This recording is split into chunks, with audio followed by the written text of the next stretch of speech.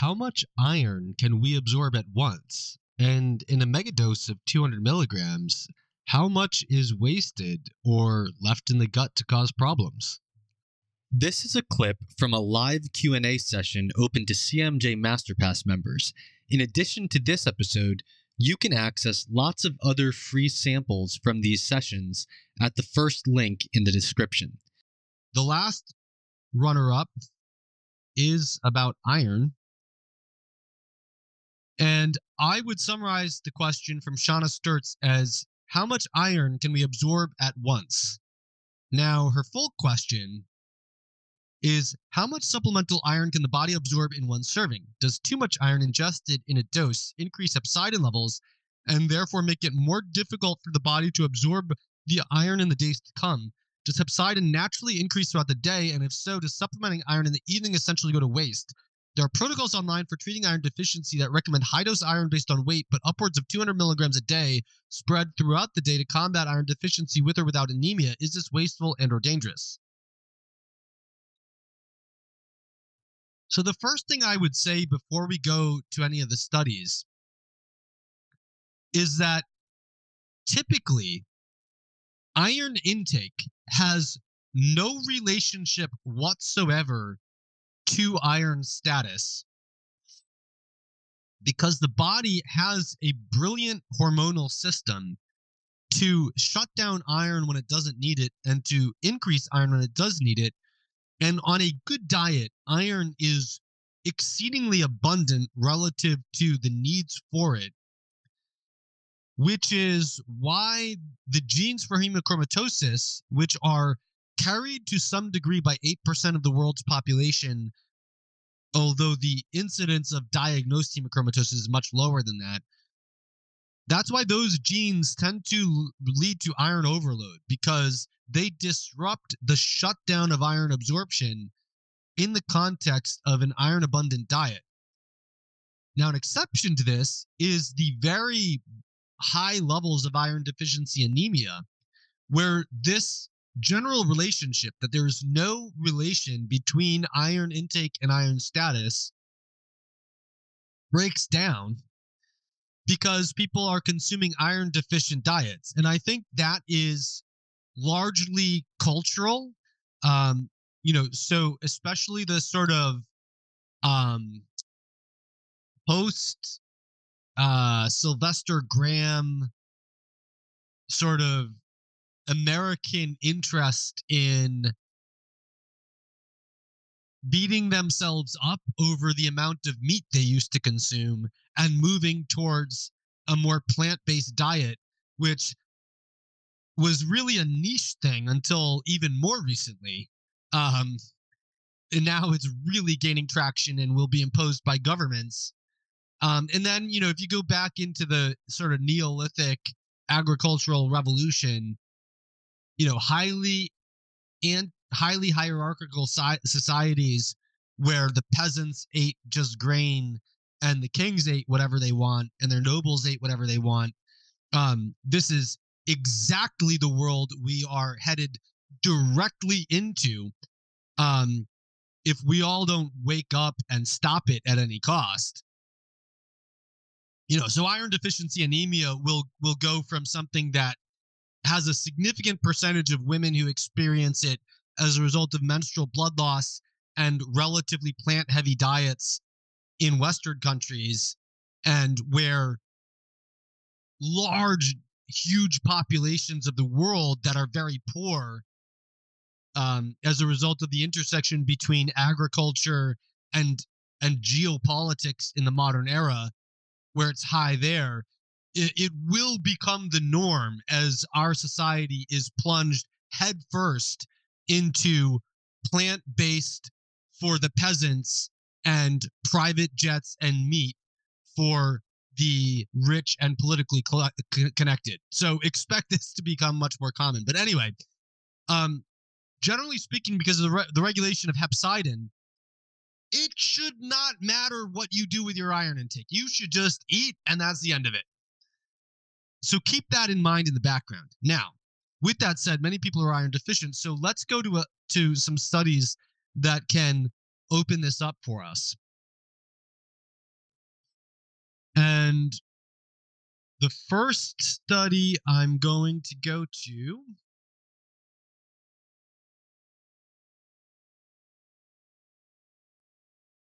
is from this camp that's promoting this alternate day stuff. So this is from 2020. Iron absorption from supplements is greater with alternate day than with consecutive day dosing in iron deficient anemic women, by Stoffel and colleagues. And what they did in this study was they gave people 100 milligrams of iron every day, or 200 milligrams of iron every day, or they gave these doses every other day. And if they gave them and we just stop there. And so what you're seeing is day 2 is the absorption of these two supplements. 100 milligrams is in white, 200 milligrams is shaded. And it's the absorption of these. On the left is the fractional absorption, which means the percentage of the supplement that was absorbed. On the right is the total absorption, which is, on the left is what percent of the 100 or 200 was absorbed. On the right is what is the total number of milligrams of iron that entered your body after you consume the supplement. So day 2 is the first supplement, day 3 is the day after, and day 5 is 2 days later. And so this is saying, do you get better fractional absorption if you wait 2 days to consume this versus if you do it the day after? And so what you can see is that the fractional absorption of 100 milligrams, and I want to, they're talking about primarily about the alternate day versus every day. I want to make a point about the dosing, because it goes directly to whether this is all wasted or not. So the fractional absorption starts out at, the mean is this line, and it's like probably 23%, something like that, for 100 milligrams, but it's down around 15% for 200 milligrams. You can also see that this box represents like this box and these whiskers represent different degrees of variation around the this is probably the median here. And so what you can see is that there's a lot of variation in the 100 milligrams, but there's a lot less variation in the 200 milligrams. And the variation that is there is generally directed downward, so that you seem to be hitting an absorption cap with the 200, because very consistently people are having lower fractional absorption with the 200 milligram dose than with the 100 milligram dose, where you have a lot of variation. Now, if you go over to the total absorption, however, the total absorption is higher with the 200 milligram dose, right? Because what this is basically saying is the first 100 milligrams, you got about 23% absorption from. So on average, you absorb 23 out of 100 milligrams. With the next 100 milligrams, you got a lot less than that, because remember the different people who got 200 milligrams, they presumably absorbed 23 of the first 100 milligrams, but now they're absorbing way less of that than the of the second 100 milligrams, and for their total dose, it's averaging out at around 15%. So the total absorption from the second 100 milligrams is probably somewhere around 10 milligrams. But 23 milligrams plus 10 milligrams is 33 milligrams. And actually, yeah, I think I'm doing the math fairly similar. If you extrapolate the total milligrams over here, it's somewhere around that. Like it's 30 to 30, somewhere between 30 and 35 milligrams if you trace this line over. Right? So let's just make these numbers are eyeballed, right? So keep that in mind. But 23 milligrams from the first 100 milligrams plus 10 milligrams from the second 100 milligrams equals 33 total milligrams instead of 23 total milligrams, means you absorb more iron. So whether it went to waste or not, all depends on, is your goal to get more iron, or is your goal to stop iron from sitting around in your gut? There are reasons to stop iron from sitting around in your gut, which are A, it can directly cause constipation, and B, it can disturb the microbiome. But if your goal is curing a deep suffering from iron deficiency anemia, you don't have time to gradually increase your iron status. You will get there faster if you give 200 milligrams instead of 100 milligrams. So whether it's going to waste completely depends on what your goal is. Now, I personally, I would say you would have to have debilitating symptoms to risk leaving, 170 milligrams of iron in your gut to get 30 or 100. Let's go with our math from before. You should, I believe that you should have really debilitating suffering if you are going to say, ho hum, 167 milligrams stays in my gut doing whatever it does there while I absorb 33. But if you do have extremely debilitating suffering from iron deficiency anemia, and it is your goal to get relief as fast as possible, it may well be worth having 167 milligrams of iron sit in your gut to absorb 33 of them, right? Now, I think the rest of this is kind of BS. I mean, it's real, but it's nowhere near as relevant as this group wants to make it sound like it is.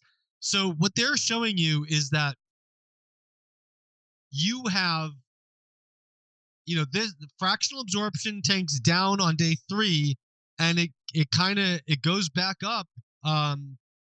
With the 100 milligrams, it goes all the way back up, maybe a little higher. With the 200 milligrams, it kind of partially recovers on day 5. Why? Because you waited an extra day. And mechanistically, why is this the case? Because this is serum hepcidin, which is the hormone that helps you regulate your iron storage. This is the hormone that makes it not matter what your iron intake is in the big picture, remember? As long as your iron intake is not below what your body is able to extract at max capacity, and you don't have hemochromatosis, if those two extremes are not true, your iron intake has nothing to do with your iron status because of this hormone. Over the long term, over 5 days, that's not true because hepcidin jumps up in day 3 to suppress fractional absorption, and then largely goes back down, not totally, but it largely goes back down, or it starts to go back down on day 5, thereby giving you better absorption on day 5. The thing that you're not seeing here is what happens if you just do this over and over again for 2 months, right?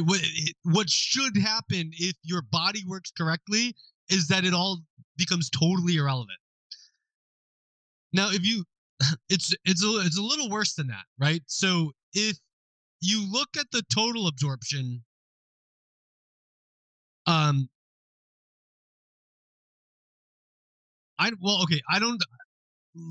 let's like you have a dip in total absorption, and you have a recovery of total absorption. Okay, let's grant that for this study.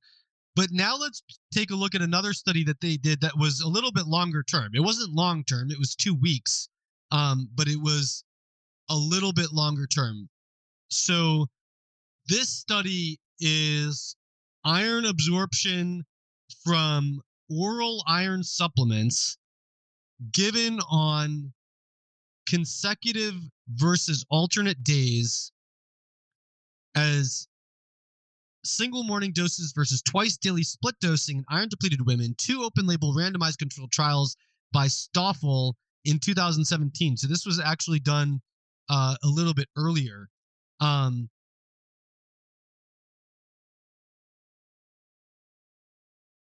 let me share my screen, and I don't want to go through this whole paper, but what they did was in study 1, what they did is they gave everyone basically the same model as before, but the alternate day they carried on for twice as long so that they could give the same total dosing of the iron, and then they switched people at the end, and then pooled the data. So this is consecutive dosing is in purple and alternative dosing is in green. And what you can see is that when they're doing statistics on it, the statistics they're able to show is that the alternate dosing has better. Sorry, this is serum hepcidin. Sorry, let me go over here. So the alternate day dosing is better at the end of the study for fractional absorption percentage than the consecutive dosing, so every day. Okay, but let's look at two things. Well, actually, let's look at one main thing. The main thing is that in order for the fractional absorption to be greater enough to make you absorb more total iron, it would have to be double, right? So if you are taking the iron every other day, in order for you to have better absorption leading to more iron absorbed, you're getting half the dose of the iron if you're taking the same dose every other day. So you would therefore have to have double the fractional absorption of the every other day iron in order to get better total absorption. That's not even true. You would have to have double the fractional absorption to get the same amount of iron, and you'd have to have more than double in order to get more iron absorbed. So if you look at this, just trace this line over, you have maybe 15% fractional absorption for the consecutive, and you have trace it over to about 20%. You are way under double fractional absorption. No wonder they don't show the total absorption in this paper, because they have obliterated the total absorption by increasing fractional absorption less than double while they half the dose per unit time. Now you can say, well, what if they had doubled the dose every other day, or they had done this, that, and the other thing? The answer is that hepcidin doesn't just increase hepcidin does not primarily increase in response to the iron you just took. It increases in response to your total body iron status. So if you double the dose on the alternate days, you'll make up for this not doubling the fractional absorption, but you will get more hepcidin in response to it, and your fractional absorption benefit will disappear, right? Because as long as you don't have hemochromatosis and you do not have your total iron intake below the threshold of what your body can absorb at max capacity, what you do with your iron absolutely does not matter at all. And if you're supplementing 1 to 200 milligrams of iron, you take yourself out of the place where your total iron intake is below what you can get enough of at max capacity absorption, and into the place where it's not below anymore. Now it's above what you need. And so now, if you just repeat it over and over and over again, you'll get normal iron status no matter what. Okay, now there's an exception here, which is iron absorption inhibitors that I'm going to come to in a minute. But now I want to share one other study, because you asked about the circadian rhythm. Just got to pull that study out. All right. So this is Trout 2012, circulating human hepcidin 25 concentrations display a diurnal rhythm increased with prolonged fasting and are reduced by growth hormone administration. So this is 5 healthy individuals sampled over 25 hours with standardized meals given at the arrows. And you see that hepcidin basically maxes out around 3 p.m. and lasts and even increase a little bit at 9 p.m. There's a pretty clear meal effect here, right? So it starts dipping, and then they have another meal Actually, this is the following morning. Sorry for it's the 2400 timing. So it's basically so this is their overnight fast here. So it's basically increasing from the time of the first meal, and it's kind of maxing out around 3 p.m. They did this in 5 healthy individuals after an overnight fast, with fasting continued through the next day. And what you see is that the hepcidin increase is kind of there, but it's not as strong. So they go up till 3 p.m. But here they're going from a little below 5 to a little above 10. And actually, that is, it looks like they're having somewhat higher of a response when they eat. Now, this is 10 healthy participants with standardized meals, with cholestyramine administered with the first 4 meals to, I assume that's to prevent iron absorption. I have to look more closely at the same study. And here you have more people, and they're kind of trying to mitigate the meal effect.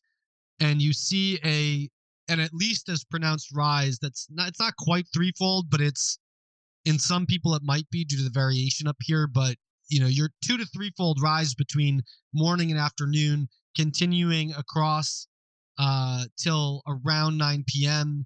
And then kind of, even despite this last meal, so even despite these last 2 meals, I think, where they didn't have cholestyramine, although I don't know how long it spends in the gut. But my impression from this is that the meal effect is having a modest contribution to the diurnal effect, but the diurnal effect is real anyway. And you are basically going up from the morning till 3 p.m. and then hanging out there for a while. So you could argue that if you are trying to increase your iron absorption as fast as possible, that you should take iron in the morning.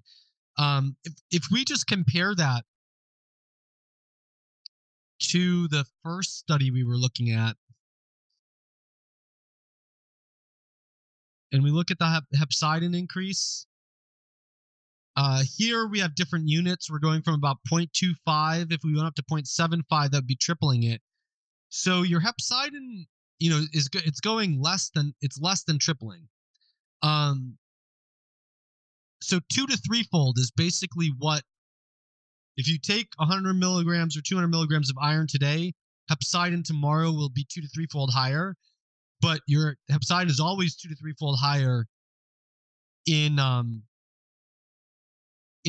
afternoon, around 3 to 9 p.m. than it is in the morning.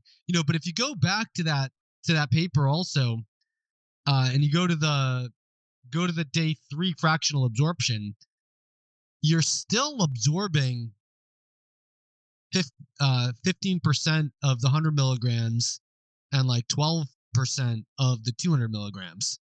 So it's not obliterating the iron supplement. But again, I go back to the fact that these short-term studies are interesting from a mechanistic perspective, but they're utterly meaningless from a long-term perspective, because as your iron status goes up as a result of success, your iron absorption will go down in proportion to your success at increasing your iron status. So the only thing this can do is make you get better a little faster or a little slower.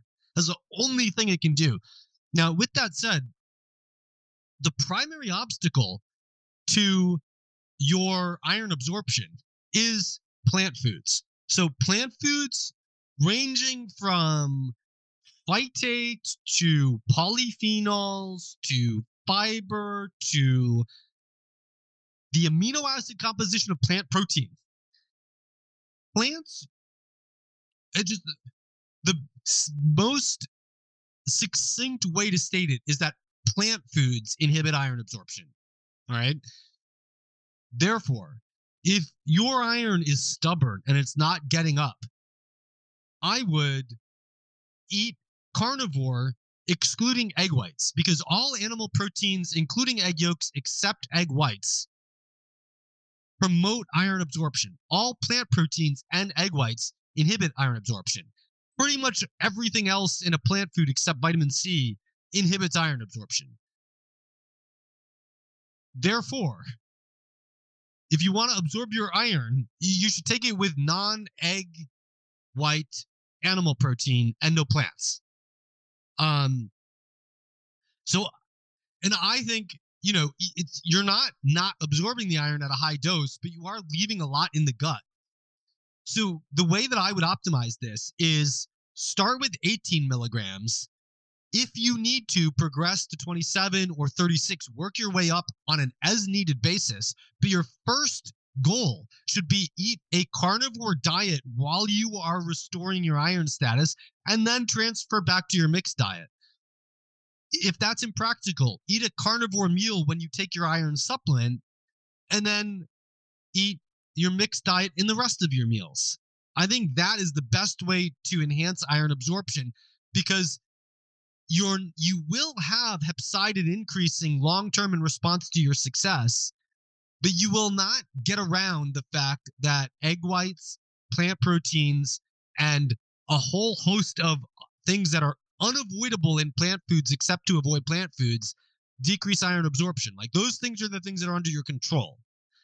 If you want to do it even faster, make breakfast your carnivore meal and take your iron at breakfast. This alternate day nonsense is nonsense, because even in their 2-week study, they're not publishing the total absorption because it will look bad, because their fractional absorption didn't double. So I honestly think, I doubt these scientists are not seeing that. I think they just, scientists have to publish or perish, and they are highly motivated to publish novel ideas. And I think they found something cool and they're running with it. But I don't think it's in the interest of their iron deficient subjects to push forward this alternate day nonsense. It's more complicated. It's harder to comply with. And basic logic and math tell you that it doesn't matter. All right. So I hope that helps. This is a clip from a live Q&A session open to CMJ Masterpass members. In addition to this episode, you can access lots of other free samples from these sessions at the first link in the description. If you want to become a Masterpass member so that you can participate in the next live Q&A, or so that you can have access to the complete recording and transcript of each Q&A session, you can join at chrismasterjohnphd.com/masterpass. You can save 10% off the subscription price for as long as you remain a member by signing up at chrismasterjohnphd.substack.com/Q&A. That's Q&A spelled out as Qanda. These links are in the description.